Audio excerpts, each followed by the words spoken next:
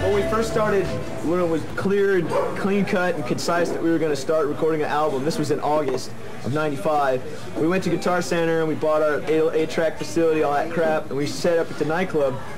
And, you know, we'd go down there and just have fun. Actually, first we started at Brad's basement on Argonne. Yeah, that's right. Until we got thrown out of there. And then... until the neighbors were calling MCA. They called threatening MCA to call the newspapers like they give a shit.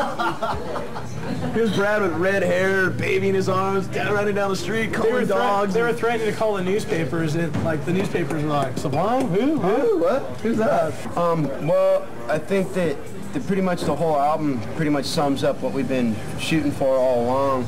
I think it sucks because it's not on vinyl. Even way back then, I mean, you could tell Brad's voice, and he was like, there's quality to it, you know?